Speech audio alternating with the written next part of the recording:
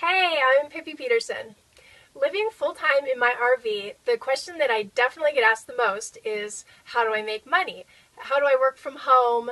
How do I travel from one city to another without having to worry about a job? Um, so I have put together some ideas of things that I've done in the past, things that I'm doing now, things that I know other people are doing to sustain that lifestyle. And hopefully it will help you get some inspiration or just decide some kind of path you can take to start living in an RV, travel around, or even not travel around, and work from home. I think by far the easiest and most accessible job for RVers and people living in their trailers would be what's called work camping, often spelled WORKAMPING, or just type in work and camping into Google, and you'll find a ton of sites dedicated to getting the right folks to work for certain national parks or trailer parks, RV parks, in exchange for free rent, free living. Some even offer free propane, free utilities. So I would think that that's the best way and most accessible for almost anybody. You can be of an older generation or a younger generation, and depending on the work that they have available, you can probably find something that fits your needs. The only downside that I found with work camping is often they expect two people to be living in the RV. So they kind of get like two times the work for, one free spot.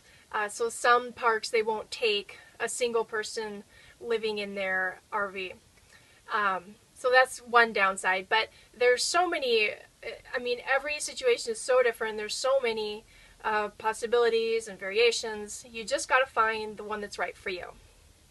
The next thing that I do is being a web designer and graphic designer, I have exchanged these services for free rent. So maintaining a website, building a website, rebuilding, redesigning a website, in exchange for, a few months of free rent, free electric, and stuff like that.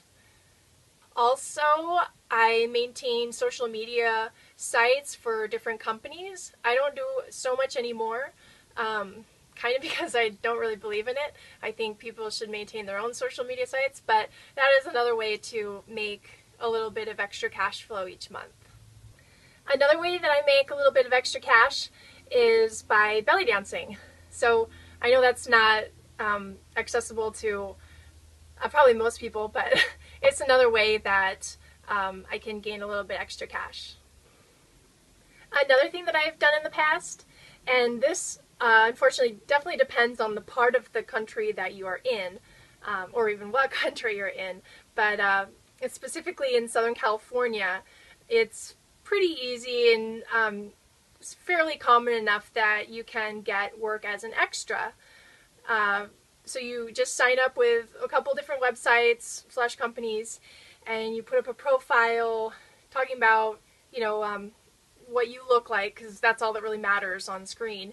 And then they will contact you if they need somebody that looks like you, and you work as an extra or a background actor. You never usually say anything, or you never right up close to the camera, and you make, maybe 60, 80, or even more a day, and, sometimes it's only a few hours you have to be there, sometimes it's longer, but you get overtime, and this is another fun and no strings attached sort of way to make a little bit more money. Then there's other ways to make more money, or even lots of money. For example, software development and app development. These are definitely a little more dependent on previous skills and even if ideas and stuff. However, when you work from home, or you don't have to go somewhere a day or for the day, you get a little more free time, which means you can be a little more creative, and you can kind of let some juices flowing. So for example, I've got a couple ideas for apps, and because I've got a little bit more laid-back lifestyle, I can spend a little time extra learning about it, or beginning to build one.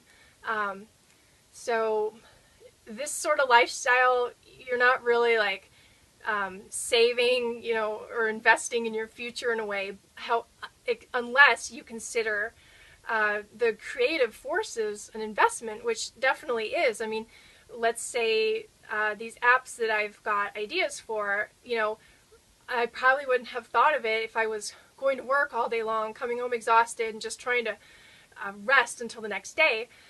But having a little more laid-back lifestyle, I've got the time to think about this and the ability to be creative, and I'm a little bit more stress-free, so I can kind of focus on these things. So yeah, living in your RV, working from home, working from the road, it's not like probably not like a long-term investment thing, or it can be long-term depending on what you do with it, but it's also a great time to let the creative juices flow and get ideas out there, or do some things that you've always wanted to do that you couldn't do going to a job every day. So I hope you got some ideas out of this, and I hope I've answered a million people's questions, because everybody wants to know what I do for work. So now you know, and good luck on your adventures, and please provide feedback if you've got some other ideas. I know there are obviously other ways to make money from home, but these are just some that I've had my fingers in the pot doing. So anyway, thank you so much for watching. I am Pippi Peterson.